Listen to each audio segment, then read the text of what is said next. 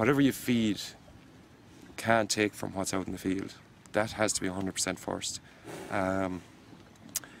You do need to carry minerals. You do need to protect against acidosis. To me, you have to feed up until the end of April, give or take, basically until the end of the second round. That's nearly a given. After that, it's a question of filling deficits. For me,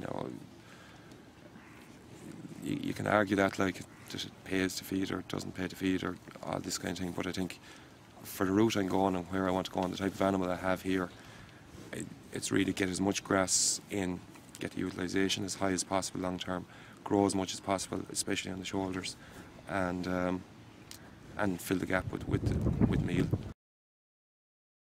You can't value that time highly enough, like actually force yourself to go do it, like, because it's instant information. It's not looking out over a wire up across. There's such and such and that. There isn't such and such and that. You can see a deficit. You can see a surplus coming easily a week ahead of a guy that's just walking around the place.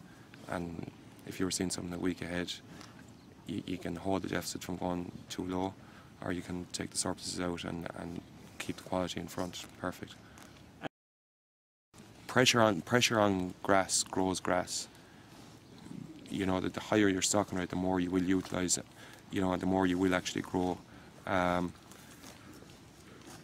think I get nervous saying it at times, but I suppose, again, qualifying it with the optimistic hat being on, utilising somewhere up against 14 tonne here on a relatively dry farm, I think is possible,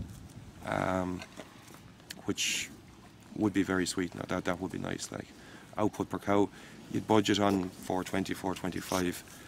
I think 450 with the type of animal I have is probably achievable. Will it be consistently achievable? Probably not. So again, stick with the more conservative budget for planning anyway. The type of cow, the breed of cow, is a debate. It's went on here 5 or 6 or 7 years ago, and we didn't go there.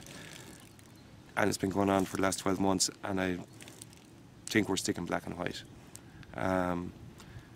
If you look at the €100 hybrid vigour that's available by crossbreeding, 60%, 61% of that is from fertility. We're already a fertile herd, so really we're only gaining €40.